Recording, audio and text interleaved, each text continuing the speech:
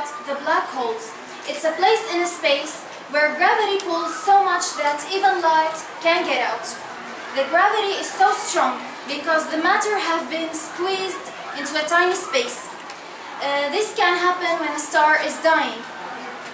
Because no lights can get out, people cannot see the black hole. It's invisible. Space telescopes and special tools can find the black hole, and these tools can see how stars that are close to black hole act differently than other stars. Black holes can be big or small. Scientists think that the smallest black holes are as small as just one atom. These black holes are very tiny but have a mass of a large mountain. Another kind of black holes called stellar. These kinds have a mass can be up to 20 times more than our sun. There's maybe many stellars in the Earth galaxy. By the way, Earth galaxy called Milky Way. The largest kind of black holes called supermassive.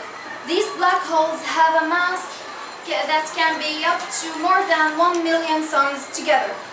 Scientists have found proof that every large galaxy contains a supermassive black hole. The supermassive black holes of the Milky Way called Sagittarius A.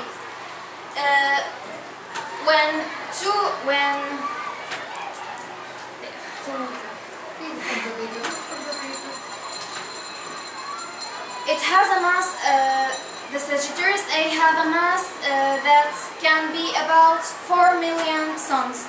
The smallest black holes formed when the universe began. Stellar black holes are made when the center of a very big star falls in upon its cells. And that goes a supernova, which is an exploding star that blasts the parts of the star into space.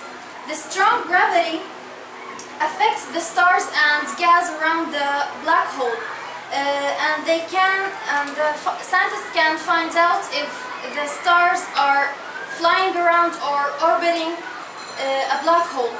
When a star and a black hole are close together, high energy light is made. This kind of light can be seen with the human eye, but we can see it in only one way, by telescopes and satellite pictures.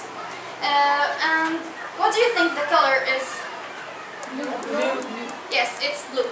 And I'll show you.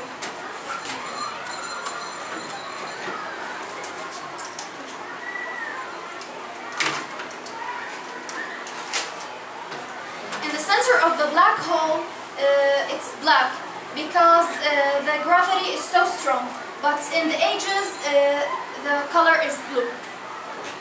Do you think that the Earth will fall in a black hole? Maybe. Actually, black holes don't go around space and eating stars and planets, and there is no black hole that are close to the solar system of the Earth.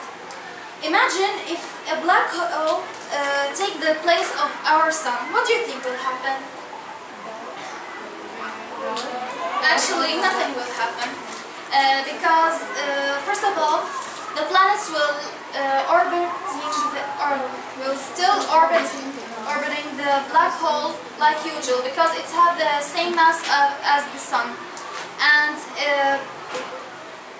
sun will not turn into a black hole because it's not big enough star to make a black hole. That was my presentation. Thank you for listening.